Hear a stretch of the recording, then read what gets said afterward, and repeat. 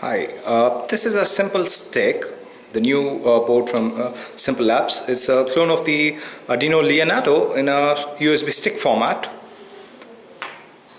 It has a Atmega 32U4 microcontroller here at the back. It plugs in onto the USB using a USB-A connector. So it has onboard peripherals. It has 3 LEDs which you can program, connected to pin numbers 5, 10 and 13. It has a reset switch. It has an IR LED using which you can generate remote control signals. This is connected to pin number 9, which happens to be a PWM pin. And you have a TSOP IR receiver which is connected to pin number 8. This can help you interface different remote controls to the board, and you can build a lot of interesting projects with this. Probably a remote control for your laptop, a remote control for your media player. This again can help you take control over a lot of televisions around. Now here we have a programmable push button which is connected to pin number 11. We have LEDs for RX and TX.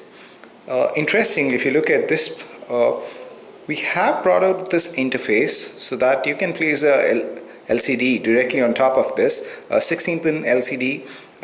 Now this interface just supports the 4-bit mode. You can see we have only these IOs, RS, RW, enable, D4, D5, D6, D7. This is the backlight plus and minus. Now these pins are dummy.